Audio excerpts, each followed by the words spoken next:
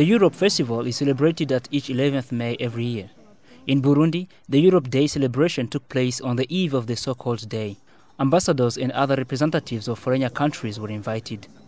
In his speech, the ambassador of the European Union in Burundi, Mr. Patrick Spirlet, declared that measures taken against Burundi were not to penalize the country.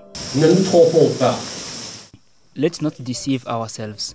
There are no sanctions or hidden agenda. There is neither conspiracy nor will of penalizing a country, but it is simply by respect of the values defended by Europe, taking into account the principles that link our partnership and help the country to come out of a crisis. The European Union is present in this country for quite a long time and has invested with an objective of promoting its development, help to fight against poverty and improve stability in the sub-region. That is why our cooperation is not completely suspended and has direct programs to the people. Thus, two important programs have just improved at European level for the sectors of health, 40 million euro, and rural development, 15 million euro. However, Burundi is surprised of the behavior of the European Union during the crisis that the country is undergoing. The permanent secretary of the Ministry of Foreign Affairs, Joseph Mangurambona, complains about their relations.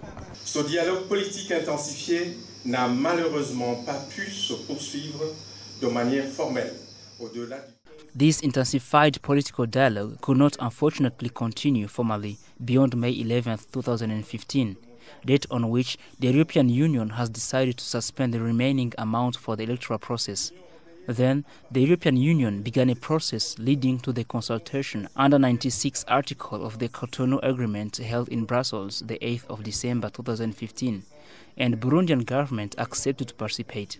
What a surprise when on the 14th March 2016, the European Union decided to suspend the direct financial support provided to the Burundian administration, including the budget support. Ces appuis financiers directs fournis à l'administration burundaise, y compris les appuis budgétaires.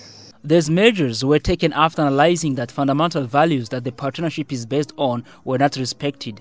Means and ways have already been shaped by the same partnership to enable a resumption of a good cooperation.